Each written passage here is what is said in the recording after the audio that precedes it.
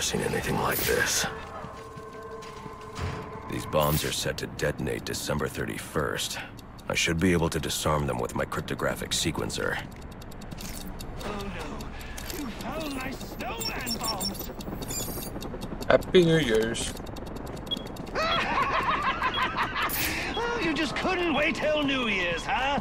Oh, guess the fireworks are going off early.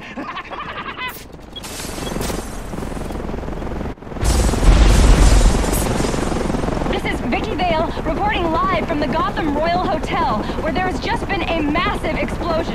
And now it appears the Batman has been blown from the building by the blast and is somehow hanging from the bottom of our helicopter.